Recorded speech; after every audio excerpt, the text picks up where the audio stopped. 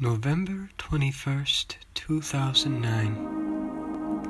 Reverend Scott White, Catholic University of America. 504 Michigan Avenue Northeast, Washington, D.C. 20165. Dear Reverend White,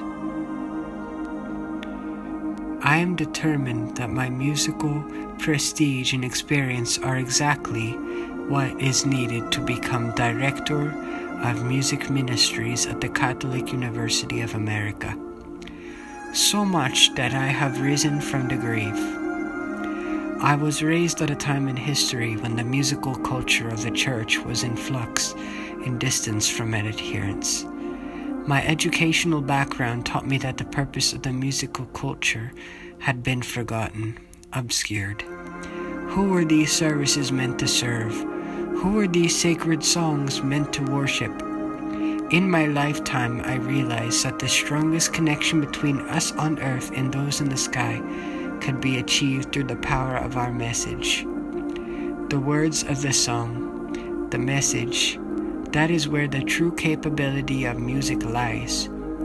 My music has always been written with that ultimate intention in mind, to strengthen and beautify the age-old and oft-withered connection between man and the heavens. My musical compositions themselves have long modeled as paragons of sacred and secular music. My achievements in sound and technique have been studied and modeled by composers for hundreds of years old, but still commonly referenced in the musical sphere. I believe my music serves to prove a point about the development of our culture. When I just discovered the powerful harmony that could be attained between sound, word, and feeling, I had proven that music just continued to aspire in a direction that guaranteed the optimal impact of all three. Not just seeing, but hearing what could be attained has guided composers towards excellence for generations. Indeed, my clarification of just what is possible has forever shifted how music has developed, an epitome of the strong and inseparable bond between the exploration of the past and the culmination of today.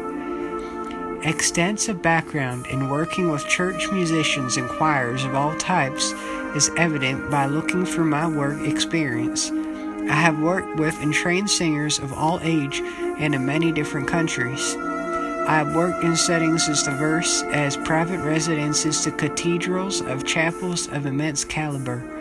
In my prior experiences, I have left behind a flourishing trail of inspired church musicians who have been empowered by the ideals of humanism. Under my wing, singers bring out the messages and spirits of the music.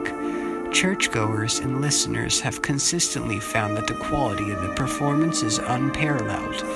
When the audience is pleased with the sonority of the music, the impact of the liturgy and of the Mass is amplified infinitely. I hope to become part of the thriving culture of sacred music that exists in this day and bring the best of my abilities towards enhancing it. There is no doubt that, although I have been out of commission for almost 500 years, my approach to this environment will prove to be in congruence with those of your institution. I look forward to your response and thank you for your time and consideration.